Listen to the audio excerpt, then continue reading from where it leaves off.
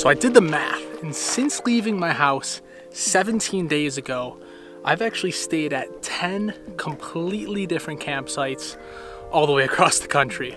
Now that's a lot of moving around for a very short period of time.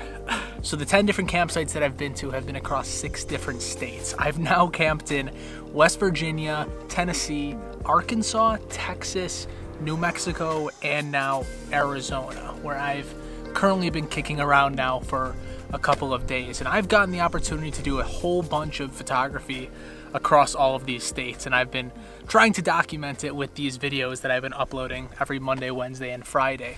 One of the biggest questions that I keep getting in my DMs actually is in regards to camera gear. So all my videos that I used to make in the past were almost entirely around camera gear, and so some of my previous subscribers, they're very curious about what I'm using right now and what my camera gear setup looks like. So we're going to talk about that a little bit today, but first things first, I gotta show you where I am.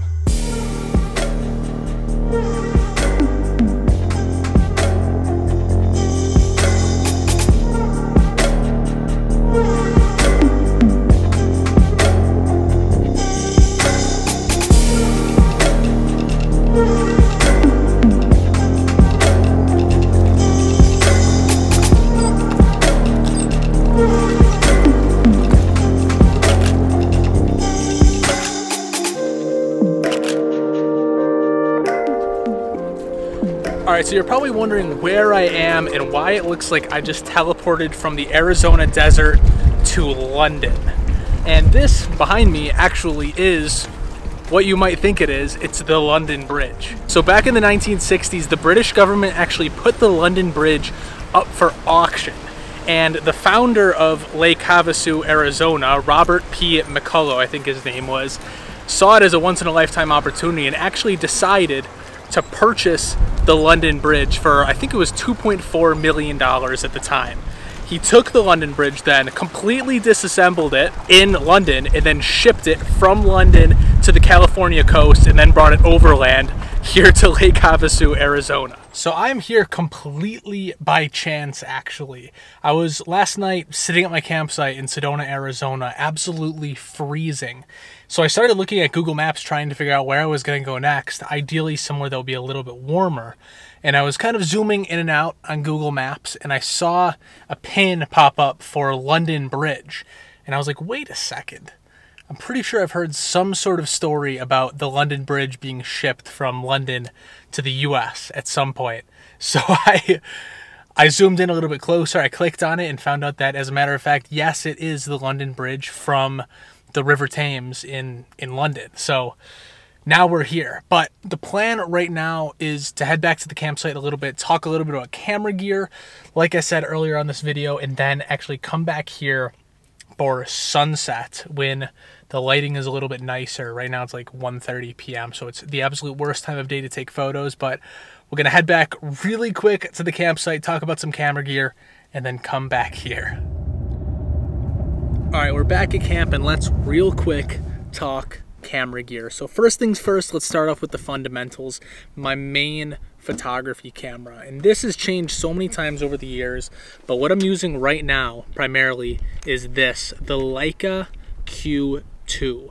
I absolutely love this camera. So it comes with a fixed 28mm lens, which traditionally has been a little bit too wide for my liking. However, this camera has a 47-megapixel sensor, so it gives me the ability to crop in on the image considerably. I can crop into 35mm and still retain like a 30-megapixel image, and I can crop into 50mm and still retain like a 20-megapixel image, which is more than enough for me.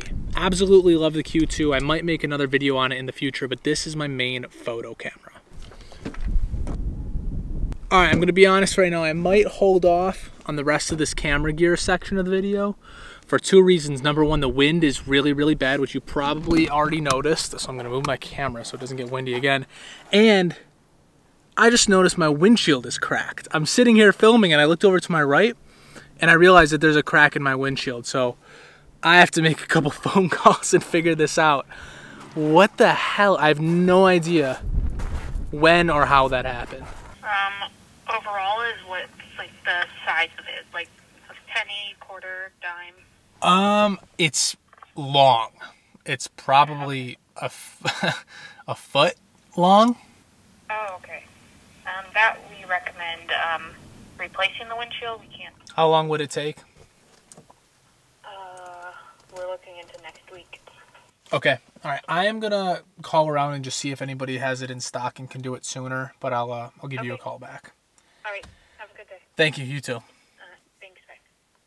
Bye. So I made a couple more phone calls, and I actually got a hold of somebody that has my windshield in stock, and they'll be able to replace it for me tomorrow morning at 8:30 a.m.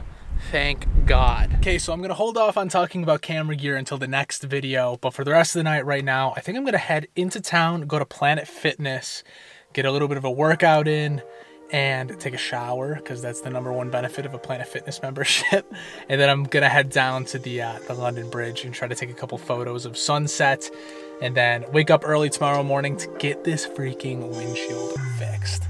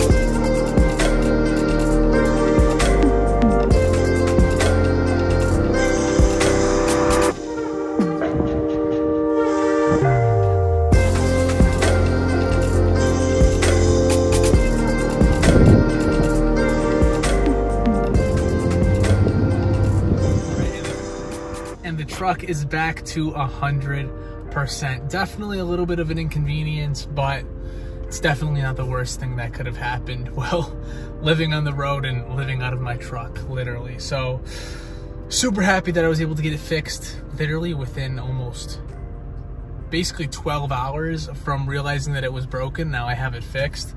Super pumped about that.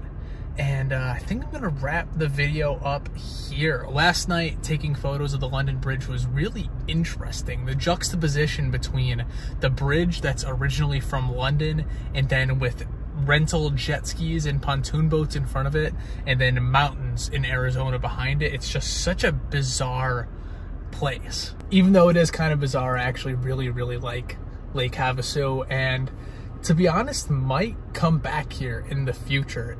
It's a really cool spot, and if I was here actually on a vacation, I suppose, where I could get rental jet skis and a pontoon boat and things like that, and was maybe here with family or friends, I think it would be a fun place to hang out for a couple of days. Thank you to CMG Auto Glass for getting this thing fixed literally within 12 hours for me. And thank you everybody who's watching the video. If you haven't already given it a thumbs up, please do that. And if you haven't subscribed yet, please do that as well, and turn on notifications if you want to see more content from me. Again, thank you guys, and I'll see you in the next one. Peace.